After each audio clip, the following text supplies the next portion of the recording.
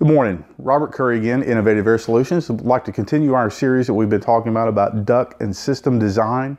One of the biggest areas that we see recently, some things that we've encountered, have been new home construction. New homes typically will have the cheapest contractor that they can have come in, do the air conditioning system, and usually there are horrific results that come about on that. Last week we changed out a system in a 3-year-old home. We had to completely uninstall the indoor equipment, relocate it, and reduct the entire home.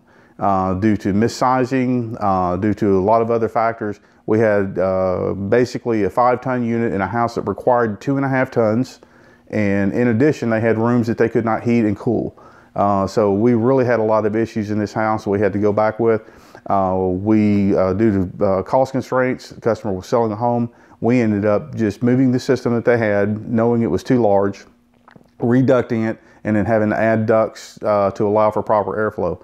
And so certainly it's another successful job that we've done.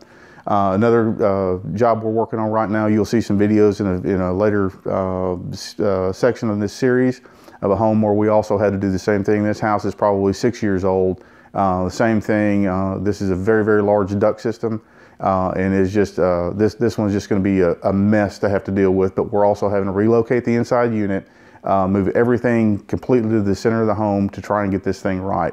So you will see many, many things out there. Hopefully we can give you enough information where at least you have some starting points to look at, and some things that you know that you need to go to before determining you have a system problem. Robert Currie, Innovative Air Solutions. Thank you.